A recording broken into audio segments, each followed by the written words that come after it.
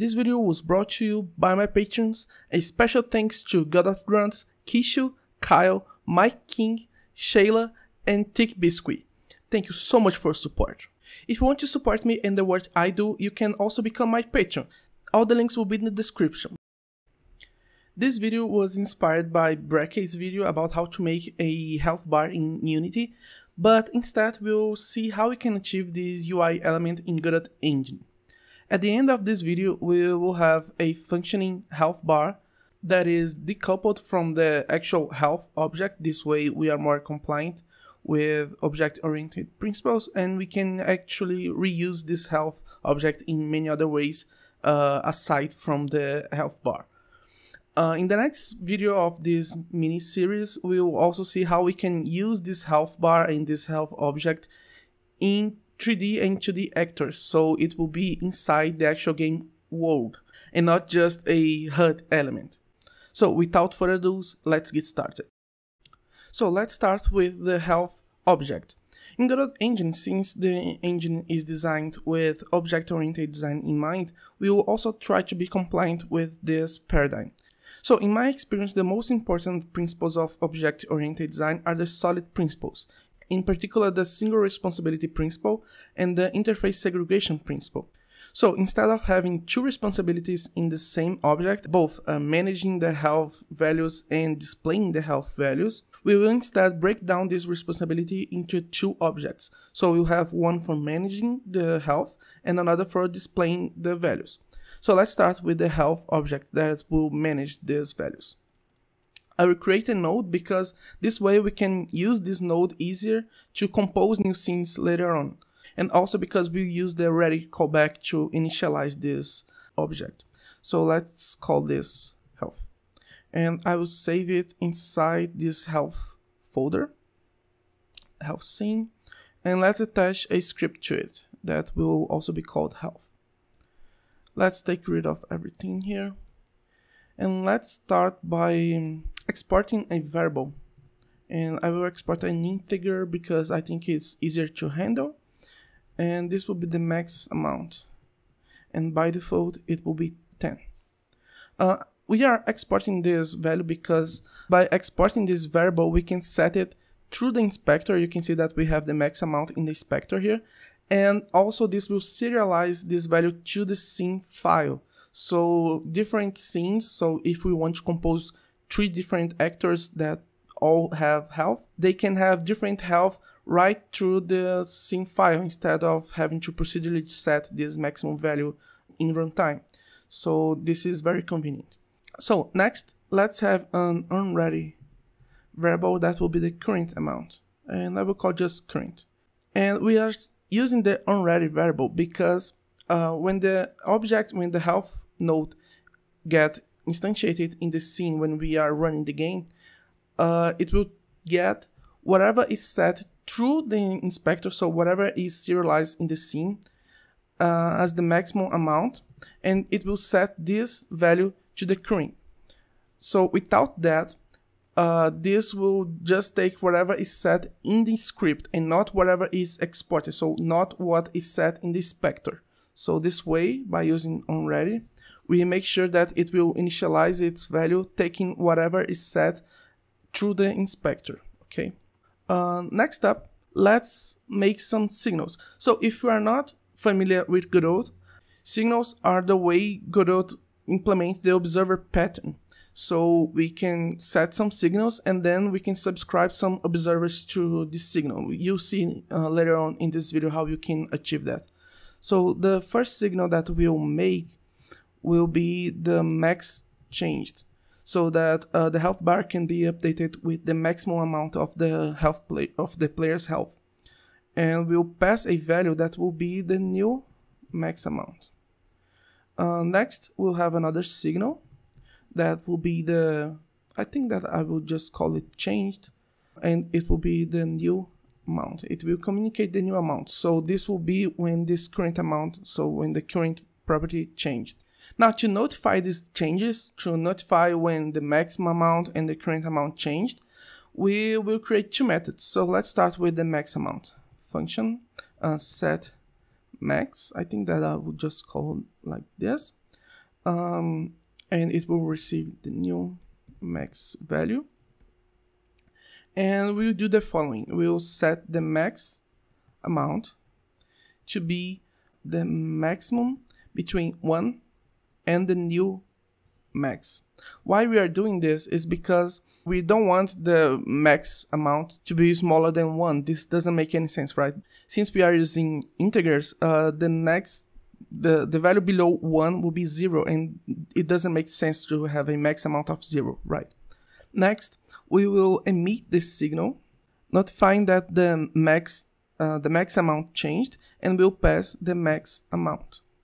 And we'll pass the max amount and not the new max, because the new max can be below 1. So since we are preventing that from happening when we are setting the max amount here using this max method, we will instead use the max amount directly, because this value will always be greater than 1, or at least greater than 0 actually. Next, let's make the set method for the current. So set current, and we will receive a new value here. New current, or new value, yeah, I think that this makes more sense.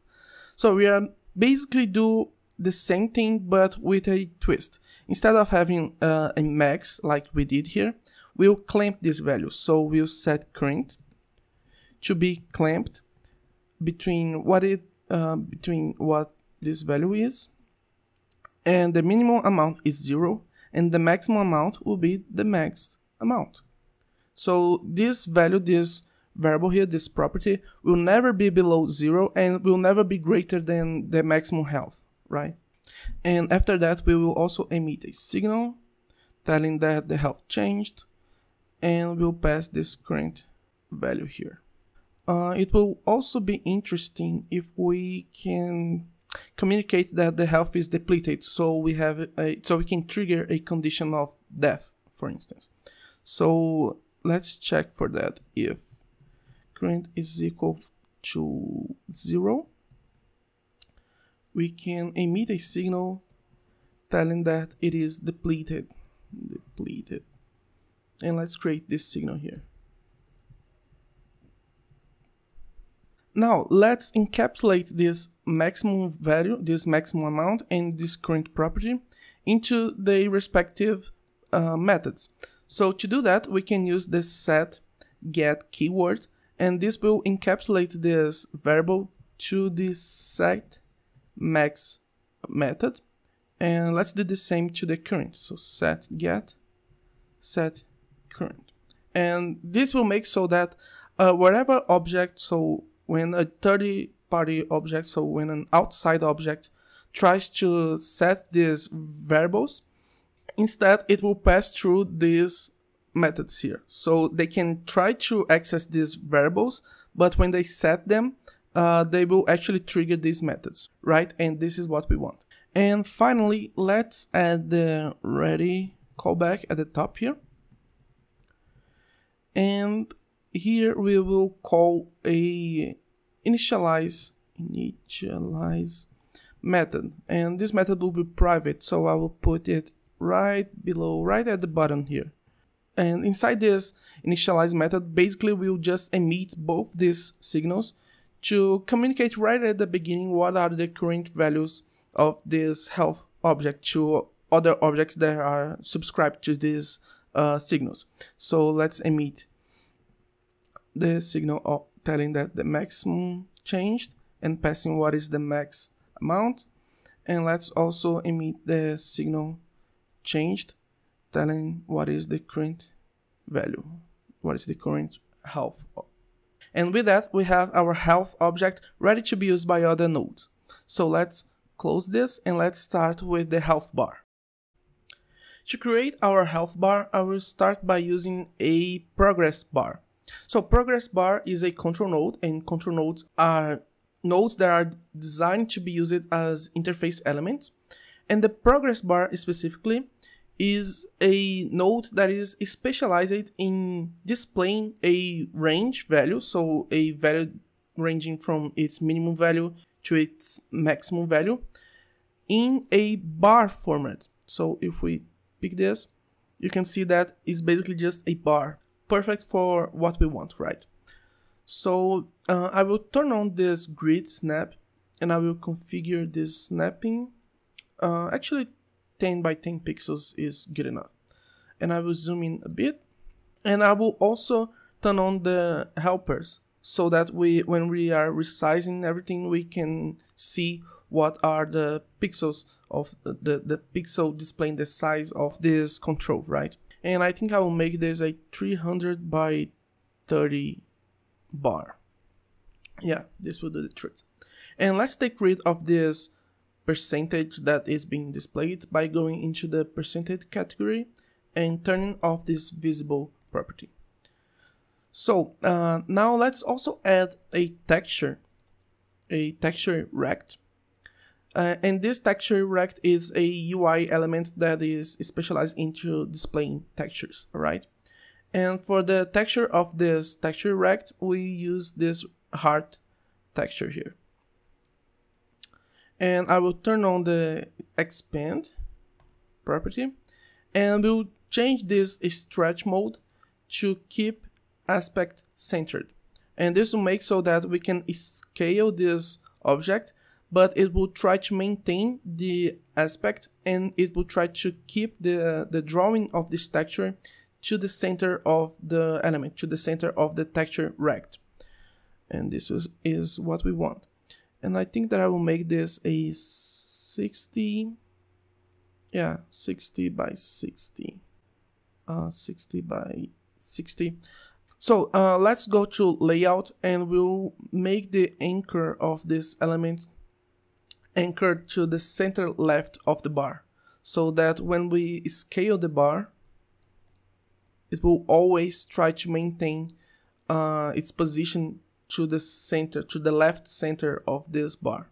I will undo that and I will move this to the left a bit more, center right here, so that it's centered to the anchor of this bar, right? So if we want to rotate it, it will rotate the heart right at the center there. Actually, I will move it to the top a little bit. Yeah, I think that this is better. Now let's make this bar prettier, because this plain gray is not pretty at all, right? So the first thing that I will do is change this value to 50, so we can see both the background rectangle and the foreground rectangle. And I will fold this percentage value. And let's go to custom styles. This is what will be used to draw this rectangle that represents the health bar. So let's start with the background property, with the background rectangle. And let's create a new style box flat. And let's edit it. You can see that I have the Peer 36 color palette. This is the color palette that we use in GDQuest.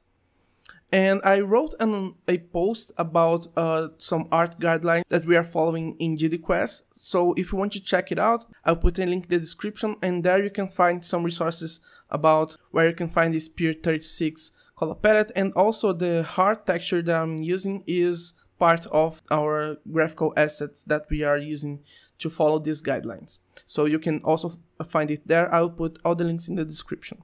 For the background color of this bar, I think that I will use this dark purple here. So I will go to the background color and I will use the color picker to pick this color here.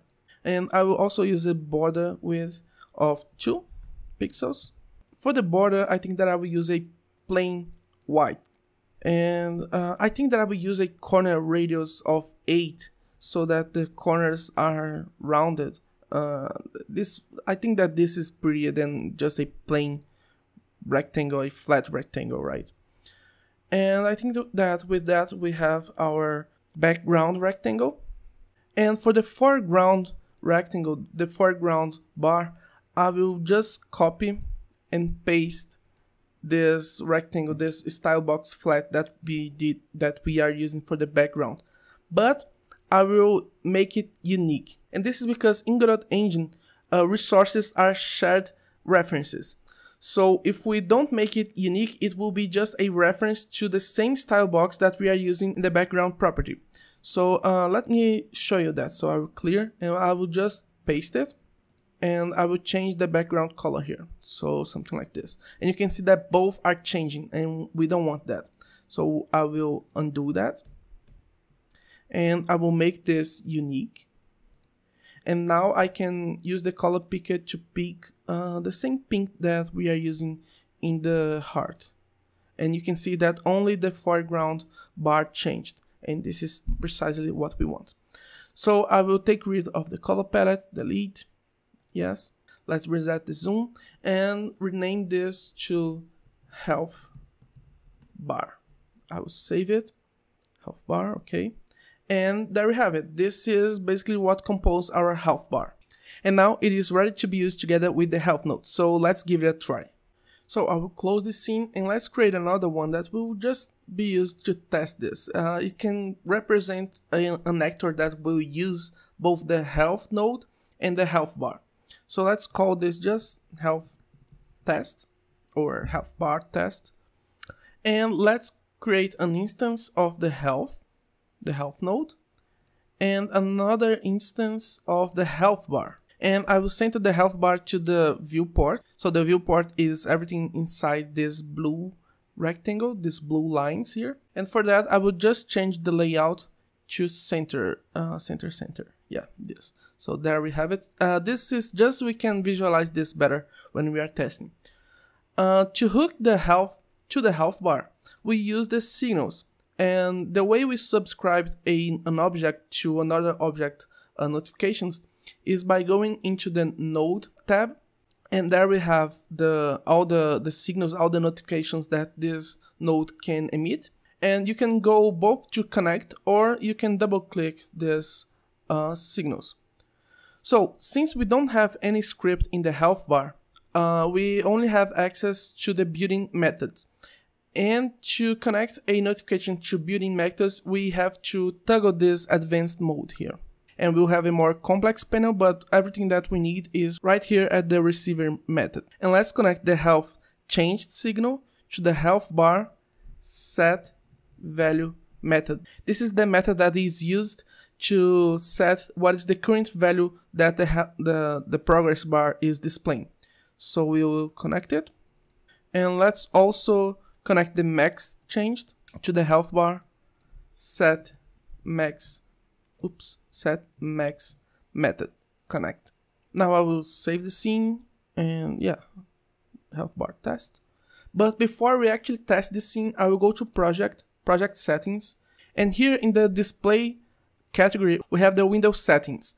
And I will turn on this always on top property so that we don't lose focus of the window when we are testing. I will turn on this, close, and let's test the scene. And you can see that it already set the current value, so the value that the bar is displaying, to the maximum amount. So it seems like it is working. But to actually test everything that we need, I will go to the remote scene. So right at the left here, you can see that we have the local scene and the remote scene. So the remote scene tree actually. And this is the scene tree that is actually being rendered. So the scene tree that is actually being processed here in our test. So if I go to health and go to the inspector tab, if we change these values, we will change the values that are running in our test. So if I change the current, for instance, so I made a small mistake because I forgot to set the current value in the set current method. So first we will actually do the following. We will set the current to be equal to the new value, and then we'll try to clamp it, and we will actually do the same for the maximum amount. So maximum amount will be equal to the new max, and then we'll try to clamp it between 1 and the maximum value. So if we save that, go back to the scene and test, I will go to the remote scene tree, to the health node, and if we try to set this to decrease it, you can see that now everything is working, and the health bar is synchronized to the health node. And also let's play a bit with this value. So let's try to make this minus something, and you can see that it is clamping it to 0. And let's try to make this above 10, and you can see that it is also clamping to 10 because this is the maximum amount. So let's try to increase the maximum amount as well. And you can see that it currently is 10, and now the maximum amount is 28. And let's try to make this above 28, and yeah, everything is working. So yeah, now everything is working as expected. So that's the most basic way I could think about making a reusable decoupled health bar system. And you'll see in the next video where we play with hooking the health bar to in-game actors why it is important to keep the health management and the health visualization decoupled from each other. But for this video, that's it. Don't forget to leave any questions you have in the comment section and subscribe to the channel if you didn't yet, so this way you can get updated when the next video came out. So that's it. Thank you so much for watching. Keep developing, and until the next time.